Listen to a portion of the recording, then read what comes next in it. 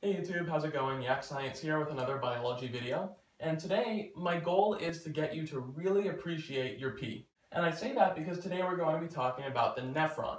Now the nephron can be understood as the basic subunit of the kidney. You have about 1 million nephrons per kidney.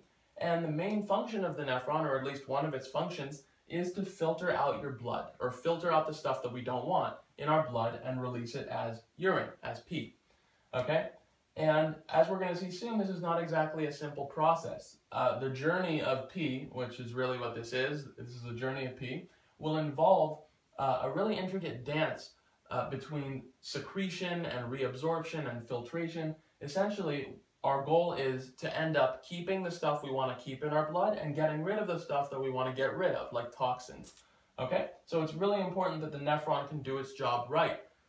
Maintaining the osmolarity, or the concentration of solutes in our blood. Okay, so we're going to start our journey of pee over here at the afferent arteriole.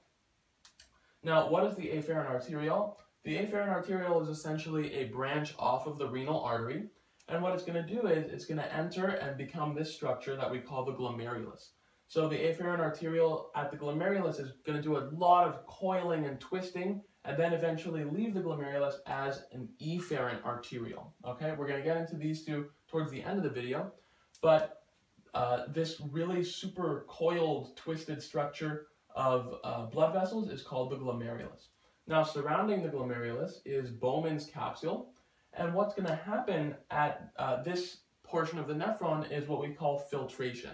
Essentially, the blood is going to unload a ton of fluid out of the bloodstream into Bowman's capsule. So what types of things are filtered? Let's list them out.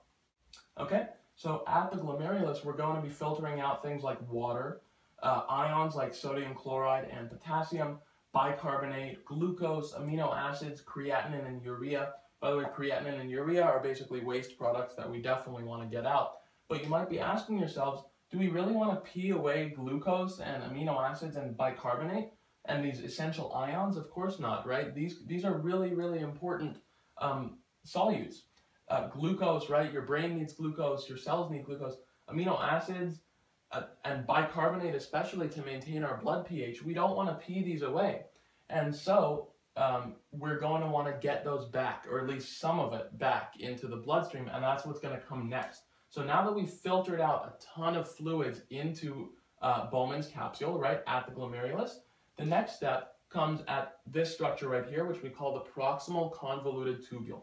Now, the proximal convoluted tubule will involve two phases. One phase will involve reabsorption of the stuff that we really want to keep, and a second phase at the proximal convoluted tubule will involve secretion. And secretion it's when we're actually going to put stuff into the nephron. Okay, so what types of things are reabsorbed, right? What types of things go from the nephron back into the bloodstream? Let's list them out. Okay, so at the proximal convoluted tubule, we are going to reabsorb water, ions like NaCl, sodium, and bicarbonate, and of course, we're going to want to reabsorb glucose and amino acids. And so, in terms of percentages, we reabsorb about 65% of the water at the proximal convoluted tubule, about 65% of the NaCl and K+, about 90% of the bicarbonate, which makes sense because we need bicarbonate to maintain blood pH, and also makes sense, 100% of glucose and 100% of amino acids are reabsorbed at the proximal convoluted tubule because we do not want to pee those out. Those are essential nutrients. And now a second thing that happens at the proximal convoluted tubule is secretion. So what types of things are secreted? Okay, so uric acid and organic acids, including like antibiotics and stuff that we want to secrete, will be secreted at the proximal convoluted tubule. And remember, don't confuse reabsorption, secretion, and filtration. Those are three different things. Secretion involves going from the bloodstream or interstitium back into the nephron. So you can almost think of it as the opposite of reabsorption, right? So we're putting uric acid and other organic acids back into the nephron at the proximal convoluted tubule, okay? So these are the two main things that happen at the proximal convoluted tubule. Let's now move on to the next part of the nephron, which is this guy right here, this huge loop, which we call the loop of Henle. Let's label that real quick.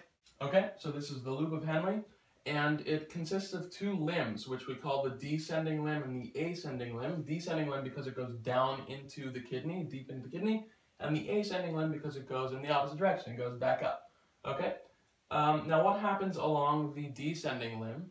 Well, the descending limb, we should note, is permeable to water but not to ions. So what's going to happen is we're going to lose water, right? We're going to reabsorb water, a lot of water along the descending limb. So let's draw that. Okay, so along the descending limb of the loop of Henle, we're going to be reabsorbing a lot of water because it's permeable to water but not to ions. Okay, so what do you think is going to happen to the concentration of the filtrate along the descending limb? Well, if we're losing water but not solutes like sodium or potassium, the concentration is going to increase more and more and more and more as you go along the descending limb. So by the time you're at the end of the descending limb of the loop of Henle, you're going to have really, really concentrated filtrate. Okay? So now what's going to happen along the ascending limb is kind of the opposite of what happened along the descending limb. Along the ascending limb, it's not going to be permeable to water, but we are going to reabsorb a lot of ions. And specifically, we're going to be reabsorbing ions like sodium and chloride, or sodium chloride, and potassium. So let's draw that out real quick. Okay, so we're going to be reabsorbing ions but not water.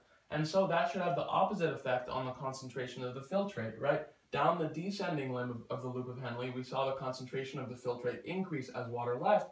Now along the ascending limb, we're going to see the concentration decrease, the concentration of the filtrate decrease as solutes leave. And one really important thing happens here. Notice that we're putting a ton of these solutes into the interstitium, or the outside of the nephron. And what that does is it makes the interstitium very, very salty. So we could divide, I should have done this earlier, but we could divide the nephron really into two halves, or the kidney into two halves. The lower half being the renal medulla, and the upper part being the renal cortex. And this part of the loop of Henle, the descending limb and the first half of the ascending limb, more or less, reach into the medulla where it's very salty.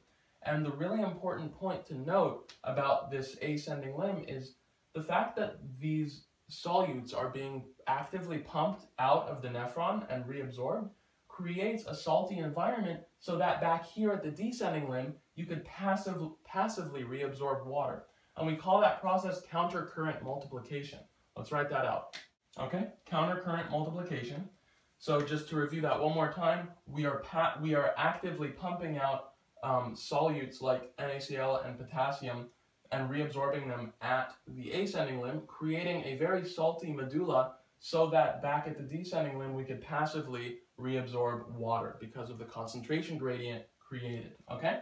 And next in line comes the distal convoluted tubule. Remember, this was the proximal convoluted tubule. This is the distal convoluted tubule. So what happens here? What happens here at the distal convoluted tubule is we're going to be reabsorbing a little bit more sodium chloride and a little bit more water. So let's draw that out. Okay, so once again, at the distal convoluted tubule, we're going to be reabsorbing water and NaCl, and you can almost think of it as kind of putting some of the finishing touches on the filtrate. And another thing that happens at the distal convoluted tubule, there is a secretion step, right? Just like at the proximal convoluted tubule, there was reabsorption and secretion. So too at the distal convoluted tubule is there reabsorption and secretion. This time, there will be secretion of hydrogen ions and potassium ions, okay? So that's what's secreted here. Okay, and last but not least, we're going to talk about the collecting duct or the collecting tubule, which is this long structure right here. Now what's going to happen at the collecting duct, we're going to reabsorb urea, water, and sodium chloride. So let's draw that out. Okay, so once again, reabsorption of urea, water, and NaCl. Now you may have noticed that I drew in these little pockets, these sort of outgrowths of the collecting duct, and I drew those because they actually represent connections to multiple distal convoluted tubules of surrounding nephrons. So a single collecting duct could actually connect to multiple nephrons at these junctions right here that I drew. And finally, we come to the last step, which is excretion, right? We finally filtered out everything we need, and we have our urine. So what are the contents of urine? Let's draw those out. So your urine will include water, sodium chloride, potassium, creatinine, bicarbonate ion, and urea. Okay, so that is the really long and complicated journey of pee. We started at the afferent arteriole. We went through the nephron, all these structures. going through reabsorption stages and secretion stages and filtration in the beginning. Now, last but not least, I want to end with talking about this guy, the efferent arteriole, because it has a really important job. Notice that we were doing all this reabsorption. So what's going to pick up all of these solutes and water that was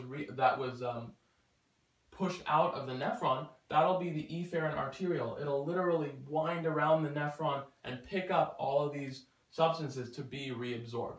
Okay, so that is the nephron. I really hope that wasn't too bad, and thanks so much for watching.